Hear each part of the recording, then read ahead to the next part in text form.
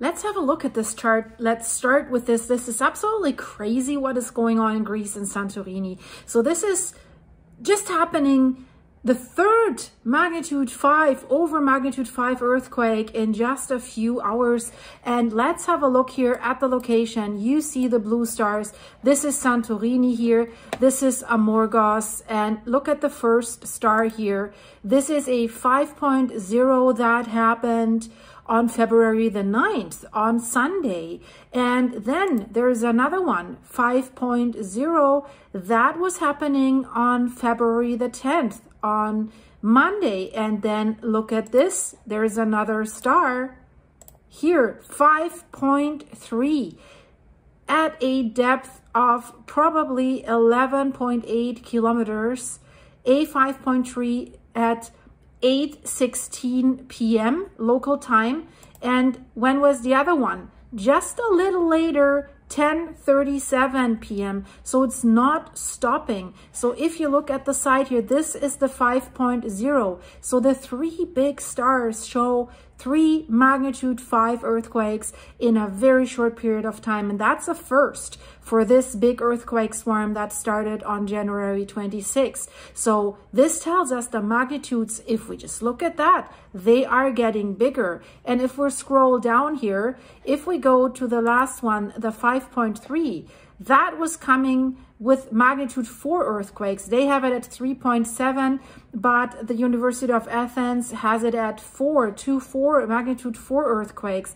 There's another one, magnitude 4. So there's several. There's another one, 4, 4.1. You see the locations. There's so many, and in between 3.8.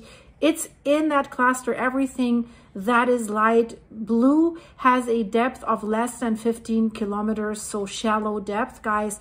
This is really, really crazy, and I'm wondering whether in the next few hours we will see more of these stars. So what the heck is going on, guys? So we hear this all over the news, non-stop quakes leave the tourist island empty and its residents on the edge, so to speak, because many live on the edges of these cliffs that are now at risk for landslides because of this continuous trembling. So thousands of tremors, over 20,000 tremors, sometimes every few minutes, have shaken Santorini in Greece. And the reports that we have so far is that more than 13,000 residents have left the island out of roughly 15,500. We all remember the pictures when they were trying to get on the ferries, trying to get a plane ticket.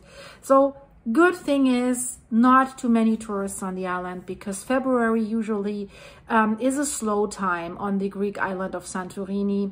But peak time, very, very full. And overall per year, more than 3.5 million tourists visit Santorini annually. So, but they're, you know, now we're after the second week of near constant earthquakes. I mean, there's travel warnings from the UK, from Germany, and from other countries. And it's unusually quiet on Santorini now. You see empty trails, empty pathways in these small villages. So at least 13,000 people have left, and that is good. That's very, very good, because authorities are still of the opinion that there could be another magnitude 7+ earthquake, similar to what it was in 1956. That also caused a small eruption and a tsunami. So tsunami threat is definitely real on the island right now. And that is interesting. We hear from the island that, oh yeah, most of the streets are empty except for the occasional tourists, most of them from Asia.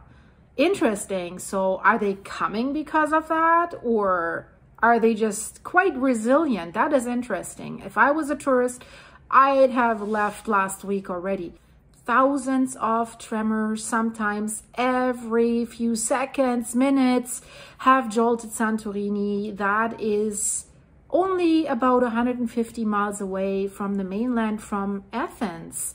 And of course, there's also nearby islands that have the same problem. Amorgos, basically that thick earthquake swarm is between Santorini and Amorgos. And they have also sent now rescue teams to Amorgos to prepare for the worst, like with generators, checking buildings, checking safety, building safety there. We have already over 165-ish earthquakes of magnitude 4 just in February, and they keep coming. While I'm speaking, we just had another one. So we're probably approaching 170 earthquakes above magnitude 4, and you see the graph here also that shows the distribution of how many earthquakes at which magnitude.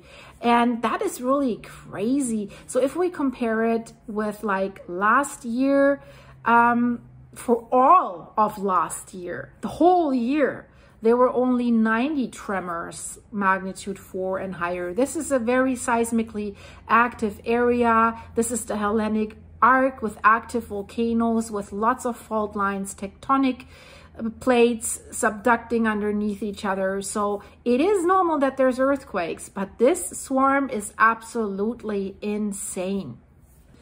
And we heard just today from Vasilis Karastatis. He's the director of the Institute of Geodynamics at the National Observatory of Athens. And he just said today, he said the outlook for Santorini, that is one of Greece's most popular islands, 2% of the annual GDP of Greece, remains unclear. And that's of course devastating for the tourism industry. Many experts say making a reliable prediction about what would come next right now with this kind of shaking that is going on is impossible. They don't know. They don't even know what's causing it. We know emergency workers have been deployed to the island to take care of the residents that have decided to remain on the island. But also they have boats on standby for possible evacuations. So some areas of Santorini have also been cordoned off completely because of these fears of landslides. And they have also brought in big sandbags, set that up next to seaside homes in low spots because of the fears of tsunamis. And also psychological help has been provided. The Hellenic Red Cross have counseled worried residents. And you have to understand, for over 2 weeks, for the ones that haven't left yet, it's constantly shaking and rumbling, constantly. And you don't know, will the next one be the big one, like in 1956, or even a volcanic eruption or whatever. This is pretty bad. Volcanoes, earthquakes, tsunamis. And psychologists are counseling these residents, but also priests. And that sounds like really end of day scenario, but priests have held prayers for the quakes to stop. Hasn't been successful so far, unfortunately. So they declared the state of emergency last Thursday, and they said this state of emergency would remain in effect at least until March 3rd. They wanted to ensure that aid could be released quickly should something happening. Prime Minister Kyriakos Mitsotakis, he said that all possible action was being taken. He says, quote, "We're preparing for the worst while hoping for the best." He said that last Friday when he was visiting the island personally. Many people decided to leave, and that's a good thing. For example, one guy who owns a business on Santorini, he took his family and he didn't take his chances. He returned to his family home in Athens, and because he has 3 young children, and he said the constant shaking was nerve-wracking and we were worried about the kids. He had hoped that he could return just a few days later. And now he says, I guess we have to live with the current situation. We can't change this. But others, and let's talk about the ones that remain on the island. Why are they remaining on the island? They had no choice. For example, another resident sent her children to the mainland, to a relative's home in Athens, but she stayed behind to look after her elderly aunt and uncle. And this is great. I mean, there's lots of family ties for Greek people. They don't leave anyone behind. And the elderly, they probably don't want to leave there. It's hard. It is hard. You've lived there all your life.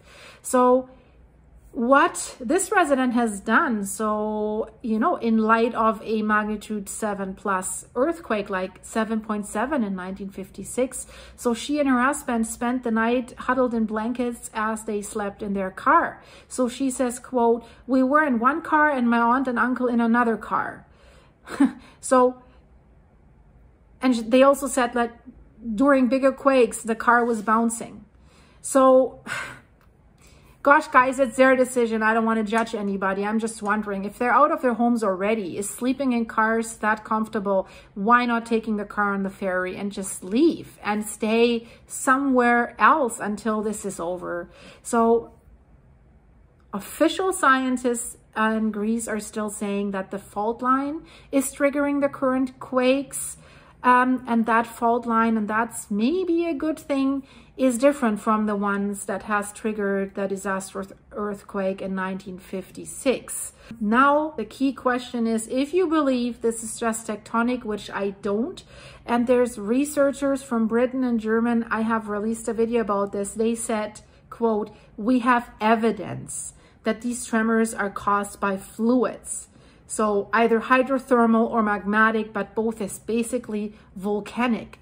So, but for the authorities, that's what they're saying. The key question is whether the current tremors constitute a seismic swarm. That's a sequence of tremors without a distinct main event, a main earthquake, or whether they are a precursor to a larger tremor of magnitude around 6 or 7.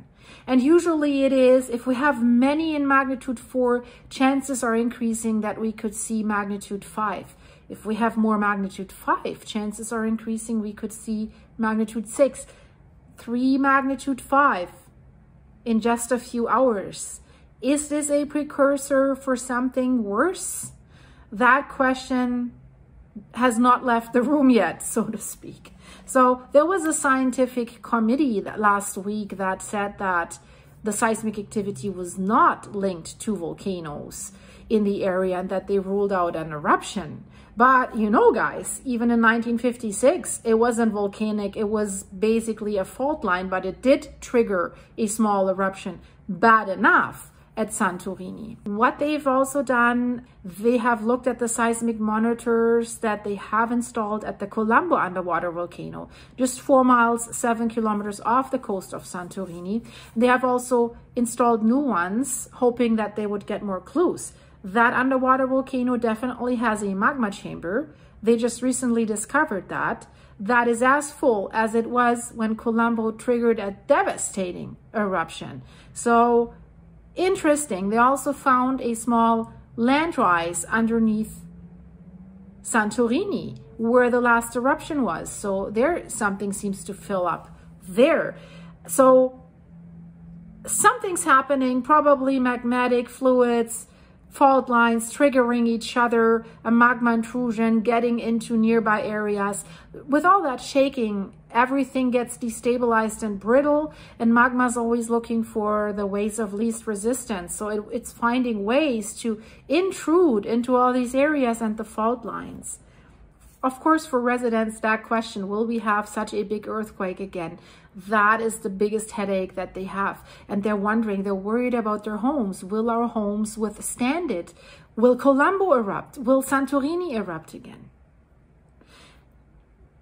Residents are saying, quote, "It's like a science fiction movie." And it is, because that island also makes roaring sound all the time, humbling sound, weird sound, plus some rock slides that relieve some smoke-like dust clouds that look really like science fiction movie. And these earthquakes, if it's constantly trembling and making that sound, that is really scary. And who are these people that are staying? Elderly people, but also many who have stayed, work in hotels. But even though most hotels are closed, they're still there. They have been conducting annual renovations in the downtime, but also that is in limbo. They can't continue with that. So even if the earthquake swarm stops, that could delay tourist season as well. So because construction and repair work was banned now during the quakes. These employees say, well, some employees were scared and they left, and others are unsure about whether they even want to return in April for the tourist season. That's what the owner of a hotel, basically he owns 3 hotels on Santorini, says, so they might have difficulties to get staff. What he reports, and that's interesting, cancellations with bookings. He says he hasn't received cancellations for spring bookings for now. And he sees the quakes more as an annoyance than a danger. But be aware, if you have booked flights for Santorini, for example, should the flights be canceled due to a natural disaster, this is what I heard. They get canceled, you don't get reimbursed unless you have a very good travel insurance, right? Because the airlines say, well, probably the hotels as well, it's out of our hands, it's a natural disaster. So check your travel policy, what's in there. And then there's this concern about overdevelopment that has happened. Too many buildings too near to the cliffs, some illegal, some not to code, some could be very, very vulnerable. That's why the country's environment ministry has halted construction basically in the Santorini caldera, because that is the rim of an ancient volcano that gave the island its unique shape. We cannot forget that. So that was halted already last November for 1 year because that ministry cited concerns about overdevelopment and asked hotel operators to also conduct risk assessments. So of course, the current seismic crisis has revived the question about the stability of many structures there. And one professor said that probably a third of these hotels are not built to code, with false foundations, weak foundations. And then there's these pools. The water in the pool, if there's an earthquake, can amplify the movements and can bring these structures down the hill. So especially hotels in the cliffside areas of Fira and Oya, that is popular with tourists for the spectacular views you have there because you're right on the cliff, right? They could be most at risk from landslides. That's according to a geology professor at the University of Athens, who also said foundations are made of hardened lava and pumice stone. Will turn out to be flimsy. Yeah. And he says in those areas, a stronger earthquake could cause sections of buildings like balconies or swimming pools to collapse. So you don't want to be there when this happens if you don't have to be, if you're a tourist. It's sad. It's devastating for the people of this island that live of tourism, but at least they're transparent, and I really give them a lot of credit for being that. I don't have the impression that no matter what, they want to get the tourists on the island back on the island. They're careful. There's other places that are not so careful. So the thing is, there was an earthquake swarm in 2011, not to that magnitude that we see here, not at all. But even then they talked about making buildings safer, but nothing has happened since then, guys. This was 2011. And that's why the professor, for example, says now, oh, well, now they're talking about it again, but when the quakes stop, we'll probably forget about it until it happens again. And that would be sad and very, very risky, because even when the quakes stop, the ground could be damaged, and then whatever could happen, any disturbance again, and then stuff could come down the cliff. So guys, that was my update. I hope you liked it. If you did, send this video a like, and if you want to support the channel any further, buy me a coffee or two on my buymeacoffee.com/silky website. Everything goes to my animals right now. For those of you who have been here for longer, it's going into Apollo's cancer treatment. So thank you for buying me the coffees. Thank you for everyone who has done that. And for the supers you keep sending me here on YouTube, guys. Very, very grateful for that. Stay safe and be prepared wherever you are. I see you very soon with another update. And in the meantime, check out all the findings that I made, the research that I made. I've released the videos. It's very, very interesting. Bye-bye.